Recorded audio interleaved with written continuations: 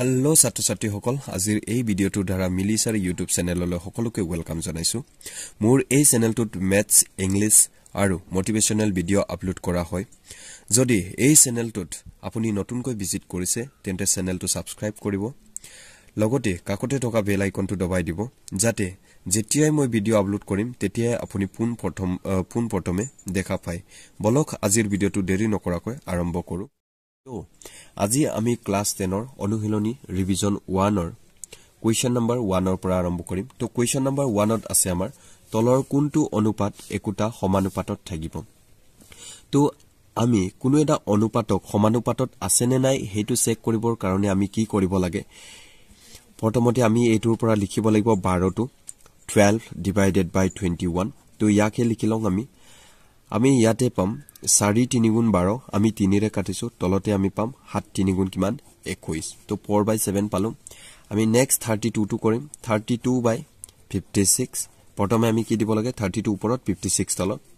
তো ইয়াতে হ'ব 4 8 গুণ 32 8 বাৰেৰে কৰিছো 7 8 গুণ 56 তো আমি ইয়াতে 4/7 এতিয়া চাওক আপুনি 4/7 আৰু 4/7 পালো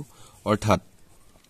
4 divided by 7 equal আমি কি পালো 4 divided by 7 যদি হে এনেকৈ সমান হয় তেন্তে হি সমানুপাতত থাকিব সমানুপাতত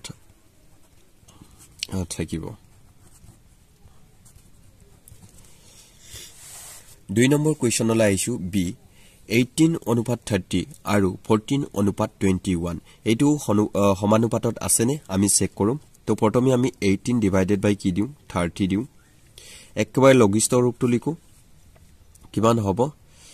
ইয়াতে 6 ৰে হ'ব 6 5 গুণ 30 6 3 গুণ কিমান 18 6 ৰে কৰিছো 6 3 গুণ 18 6 5 গুণে কিমান 30 একেদৰে আমি 14 divided by 21 টো কৰো ইয়াতে লঘিষ্ঠ ৰূপ আমাৰ নহব 14 divided by 21 এ হ'ব কাৰণ হ'ব ইয়াতে আমাৰ কিমান হ'ব 2 7 গুণ 14 এইপালে হ'ব 3 7 গুণ 21 2/3 অৰ্থাৎ 3 divided by 5 not equal হৈছে 2/3 সমান হৈছে জানো যদি সমান নহয় তেন্তে হি কি সমানুপাতত নাথাকে সমানুপাত নহয় Next question আছে 22 অনুপাত 33 আৰু 33 অনুপাত 24 এটো কেনেকৈ কৰো তো 22 divided by আমাৰ কিমান হ'ব 33 এটো যদি কৰো আমি 11 ৰে কৰিব পাৰিম ওপৰটো 2 11 22 3 11 কিমান 33 লঘিষ্ঠ আমি ৰূপ লিখি দিলু নেক্সট আমি 33 divided by 24 লিখি দিম এটো কিহেৰে যাব 3 ৰে যাব 3 11 33 3 8 গুণ 26 তো 11/8 এইটো কি হৈছে 2/3 not equal কিমান হয় 11/8 অৰ্থাৎ সমানুপাতত নাই হিউ সমানুপাতত কি নাথাকিব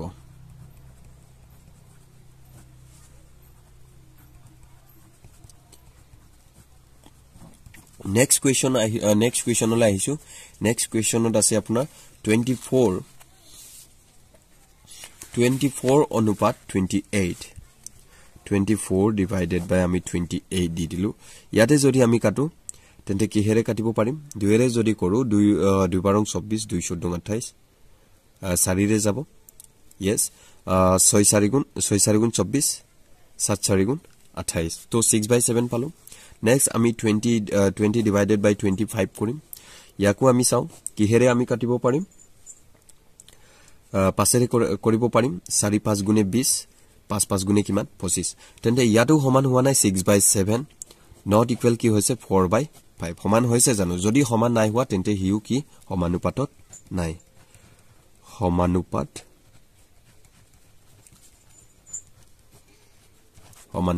নাই আমি নেক্সট কোৱেশ্চনলৈ আহিছো কোৱেশ্চন নম্বৰ 2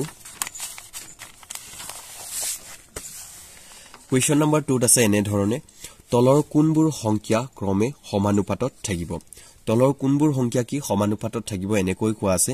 তো হেইটো আমি দুইটা পদ্ধতিতে কৰিব পাৰো প্ৰথম পদ্ধতিটো কৰিব পাৰো মই এটা নতুন এটা পদ্ধতিত শিকাই দিছো তো প্ৰথম যেটো 1 নম্বৰ এইটোৰ পৰা আমি লাষ্টলৈকে পূৰণ কৰি দিম তাৰপিছত এইটোলৈকে আমি পূৰণ কৰি দিম তো যদি সমান হয় তেন্তে হি সমানুপাতত থাকিব যদি সমানুপাত নাই তেন্তে হি কি সমান যদি হি কি নহয় সমান নহয় তেন্তে সমানুপাতত নাথাকিব তো আমি প্ৰথমে কৰিম 2 * 8 ইয়াতে যদি 2 * 8 কৰো মানে প্ৰথমৰটো আৰু একেবাৰে হেকৰটো 2 8 গুণ কিমান 16 মাজৰ দুটা আমি কৰিম 6 6 গুণ কিমান 36 36 সমান হোৱা নাই যদি সমান হোৱা নাই তেন্তে হি কি সমানুপাতত নাই তো এইটো মই বেলেগ এটা পদ্ধতিত কৰিছো এই পদ্ধতিত কৰিলে যে শুদ্ধ হ'ব বা ইটো পদ্ধতিত কৰিলে শুদ্ধ নহব ইটো নহয় আমি এক নম্বৰত এতিয়া যি শিকিছো এইটো সূত্ৰত কৰিলেও আমাৰ শুদ্ধ হ'ব একেটাই হয় তো যদি হে সমান নহয় তেন্তে 16 not equal আমি কি পালো 36 অৰ্থাৎ হি সমানুপাতত নাই সমানুপাত নহয় তো মই ইয়াতে মই এটা কথা কম যে প্ৰথম যেটো সূত্ৰ আৰু দ্বিতীয় সূত্ৰ মই এই দুটা সূত্ৰৰ পৰা মই দ্বিতীয় সূত্ৰটোক অলপমান ভাল পাওঁ এতিয়া নেক্সট আমি কি কৰি দিম 10 আৰু কি কৰি দিম 60 ক আকৌ পূৰণ কৰি দিম প্ৰথমৰ নিচিনাকে 10 * কিমান 60 কিমান হ'ব 600 আকৌ 20 * আমি কি কৰি দিম 30 কৰি দিম 20 * 30 আগত এটুত কৰা নিচিনাকে তো ইয়াটো কিমান হ'ব 600 যদি সমান হৈছে তেন্তে হি কি হ'ব সমানুপাতত থাকিব সমানুপাত আছে বুলি লিখিব সমানুপাত আছে একেদৰে কৰিম আমি দ্বিতীয়টো ইয়াতে p আছে ইফালে q আছে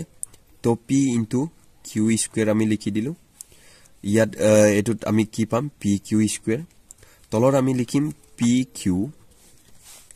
পূৰণ আমি লিখিম কি এই দুটা আমি পূৰণ কৰিব লাগে p² * q তো ইয়াতে যদি আমি এটু কি কৰিছিলো পূৰণ কৰিছিলো তেন্তে pq² পাম এটু যদি পূৰণ কৰো তেন্তে pq * কি পাম q² পাম অৰ্থাৎ ইয়াতে সমান হোৱা নাই pq² হৈছে এটু নেক্সট 2 নম্বৰত ওলাইছে আমাৰ কি pq cube and q³ not equal pq and q² অৰ্থাৎ এইটোৱে সমানুপাতত নাই তাৰমানে সমানুপাত কি নহয় নেক্সট আমি কোৱেশ্চনলৈ আহিছো 6 and 20 and 40 or 30 তো 6 আৰু 30 আমি পূৰণ কৰি দিম 6 * 30 কিমান হ'ব 6 * 18 180 পাম নেক্সট আকৌ আমি কি কৰি দিম 20 * কি কৰি দিম 4 কৰি দিম তো এইফালে কিমান হ'ব আমি পাম 80 পাম অৰ্থাৎ সমান হোৱা নাই 180 not equal আমি কি পালো 80 পালো ইউ সমানুপাতত কি নাই সমানুপাতত নাই সমানুপাত নাই বুলি লিখিব তো আমি নেক্সট কোৱেশ্চনলৈ আহিছো কোৱেশ্চন নম্বৰ 3 ত এনে ধৰণে দিয়া আছে কালি টাইপ পুৰুৱাব লাগে যে বৃত্তৰ খালি a equal phi r square ইয়াতে কম যে phi ৰ মানটো কিমান আমাৰ 22/7 যদি আমি এইটোক ডেসিমেলত লিখো তা মানে দশমিকত লিখো তেন্তে আমি 3.14 পাম ইয়াৰে হৈছে a মানে হৈছে এৰিয়া pi মানে হৈছে এইটো মানটো লিখি দিলু r মানে হৈছে ৰেডিয়াস অৰ্থাৎ আমি ব্যাসাৰ্ধ বুলি কওঁ ইয়াত কৈছে যে খালি টাইপ পুৰুৱা বৃত্তৰ খালি a equal phi r square বৃত্তৰ খালি কি pi r square আমি জানো সূত্ৰটো যদি a বাহে অৰ্থাৎ যদি খালিটোৱে বাহে এতিয়া মই ধৰিলো এইটো খালি হয়নে সেই খালিটো যদি a টোৱে বাহে এই a টো বাহি যায় তাৰমানে গুটে খালিটো কি হৈ যায় বাহি যায় মই এটো চিত্ৰ আঁকিছো আপোনালোকে চাই লব যে এটা সৰু বৃত্তটোক যদি ডাঙৰ বৃত্তলৈ পৰিৱৰ্তিত কৰো তাৰমানে খালিটো বাহি যাব দিও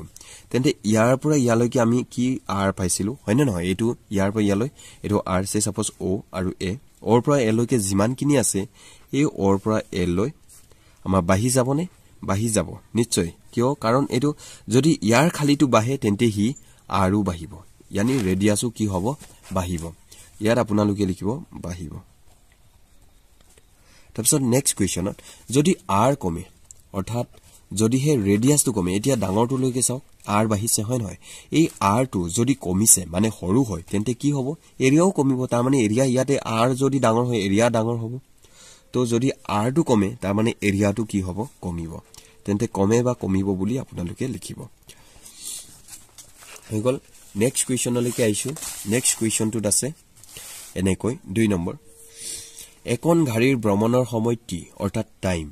আৰু দূৰত্ব d d यानी ডিসটেন্স সম্বন্ধটো তলৰ তালিকাত দিয়া ধৰণৰ কি বুলি দিয়া আছে t টাইম দিয়া আছে 1 2 3 4 5 6 এটা সিরিজত দিয়া আছে মানে একে ৰাহে 1 2 3 4 5 6 এটা স্বাভাৱিক সংখ্যা দিয়া আছে হয়নে তো 6 ৰ পাছত আমাৰ কি হ'ব 7 7 ৰ পাছত কি হ'ব 8 8 ৰ পাছত কি হ'ব 9 মই কোনকিনি বহাইছো এইকিনি হয়নে আপোনালোকে ভালদৰে মনোযোগ দি শুনিব মানে 1 2 3 4 5 6 আছে তাৰপিছত কি আহিব 7 আহিব 8 আহিব 9 আহিব 10 আহিব তেনেকৈ গৈ থাকিব হয়নে তো আমি মনোযোগ দিব লাগে তলৰটো যে 4 আছে 8 আছে 12 আছে 16 আছে 20 আছে কেনেকৈ হল তো প্ৰথমে আমি চাও 4 ৰ পৰা আমি চাও 4 দুগুণ 8 পালো হেনে নহয় 4 দুগুণ 8 পালো তাৰ মানে আমি 4 ৰ পৰা ইয়াকো চাব পাৰো 4 দুগুণ 8 পালো আকৌ এটা 4 ৰে চাম 4 3 গুণ 12 পাম 4 4 গুণে কিমান পাম 16 আছে 4 5 গুণে 20 আছে তাৰপিছত 4 6 গুণে কিমান হ'ব 24 একেবাৰে ইজি হৈ গল যে 4 দুগুণ 8 4 3 গুণ 12 4 4 গুণে 16 পুনে পুনে 4 5 গুণে 20 4 6 গুণ 24 তাৰপিছত 4 7 গুণ 28 আছে 4 8 গুণ কিমান হ'ব 32 হৈ গল তো ইয়াতে টি আৰু ডি এ কিভাবে বিচৰণ কৰিছে সমানুপাতিকভাবে yes সমানুপাতিকভাবে বিচৰণ কৰিছে নাইবা প্ৰত্যক্ষভাবে বিচৰণ কৰিছে অৰ্থাৎ ইয়াৰ পৰা 4 পৰা দুগুণ দুগুণকৈ বাঢ়ি গৈছে হয়নে 4 যদি দুগুণ আমি কৰো 8 4 দুগুণ কৰো 8 তাৰপিছত আকৌ 4 3 গুণ কৰিলো 12 তাৰপিছত 4 গুণ কৰিলো 16 4 পৰা আকৌ 5 গুণ কৰিলো 20 তাৰমানে ইয়াতে তোমালোকে লিখিব পাৰা প্ৰত্যক্ষ তাৰপিছত নেক্সট t = 6 হলে t = 6 হলে আমি কিমান পালো 24 ইয়াতে বহাই দিব 24 d = 28 d = 28 হলে আমি কিমান পালো 7 d = 36 হলে d = কিমান 36 হলে আমি কিমান পালো 39 it's very easy একেবাৰে ইজি আছে তো নেক্সট আমি 4 নম্বৰ কোৱেশ্চনত আহিছো যদি p proportional to q yani p proportional to q আৰু p = 6 হলে q = 30 অৰ্থাৎ p proportional to q that means কি তাৰমানে p সমানুপাতিক বুলি ক'ব পাৰি মানে proportional to q আৰু p = 6 আমি ইয়াতে লিখি লম দিয়া আছে এটো একচুয়ালি MCQ হয় দিগলকে লিখিব না লাগে কিন্তু মই বুজাই দিছো দিয়া আছে p = কিমান 6 দিয়া আছে আনটো q কিমান দিয়া আছে 30 দিয়া আছে আৰু নেক্সট আমাক দিয়া আছে p এর মান কি দিয়া আছে 2 দিয়া আছে কিন্তু q এর মানটো নাই আমি q মান উলাব লাগে তো কেনেকৈ উলাম তো p/q আমি লিখি দিম p/q ইকুয়াল প্রপোর্শনাল দিয়া আছে আকৌ এটো আমি কি লিখি দিম p/q লিখি দিম অর্থাৎ এই p টোৰ মানটো আছে 6 ডিভাইডেড বাই q ৰ মানটো আছে 30 ইকুয়াল এই p ৰ মানটো আছে 2 ডিভাইডেড বাই এটো মান কি আছে q 6 5 গুণ কি পাম আমি 30 পাম যদি 6 5 গুণ 30 পাম তেনে ইয়াতে আমি কেনেকৈ কৰিম ইয়াৰ লগত একো নাথাকিলে 1 আছে q আৰু 1 ক আমি মাল্টিপ্লাই কৰিম তো ইয়াতে কি পাম q আৰু 1 ক মাল্টিপ্লাই কৰিলে q ইকুয়াল 5 আৰু 2 ক মাল্টিপ্লাই কৰিলে আমি কিমান 5 দুগুণ 10 একেবাৰে ইজি তো আজ আমি এনসাৰটো পালো সি অপশন সি টু শুদ্ধ আছে নেক্সট আহিছো কোৱেশ্চন নম্বৰ 5 কোৱেশ্চন নম্বৰ 5 ত এনে ধৰণে দিয়া আছে তলৰ তালিকাখনৰ খালি ঠাইত y ৰ মান বহুৱা y ৰ মান কি হ'ব তাৰমানে ইয়াত এটো y ৰ মান উদিছে ইয়াত কি হ'ব তো হেইটোৰ কাৰণে আমি একো চিন্তা কৰিব নালাগে আৰু এটো বিশেষ একো ডাঙৰ কোৱেশ্চনো নহয় একেবাৰে ইজি তো চাই লব একৰ পৰা যদি আমি 2 ক পূৰণ কৰো 1 দুগুণ কিমান 2 2 ৰ পৰা যদি আমি 2 ক পূৰণ কৰো 2 দুগুণ কিমান 4 4 ৰ পৰা যদি 2 ক পূৰণ কৰো 8 বুজি পাইছে তাৰ মানে 2 2 পূৰণ কৰি দিয়া আছে একেদৰে তলৰটো চাব আপোনালোকে 32 ডিভাইডেড বাই এই যি 2 পূৰণ কৰিছিল হৰণ কৰি দিয়া 2 16 32 16 পালা হয়নে 16 টোক আকৌ 2 ৰে কৰা 2 8 গুণ কিমান 16 8 পালা আকৌ 8 ক কিহেৰে কৰা 2 4 গুণ কিমান 8 অৰ্থাৎ আমি এনসার ইয়াতে কিমান পাম 4 তো হৈ গল তো আজি আমি ৰিভিজন 1 ৰ যিমানখিনি কোৱেশ্চন আছে সকলোখিনি কমপ্লিট কৰিছো যদি ভিডিওটো ভাল পাইছে তেন্তে লাইক কমেন্ট কৰিব আৰু চেনেলটো সাবস্ক্ৰাইব কৰিব তো আজিলৈ ইমানে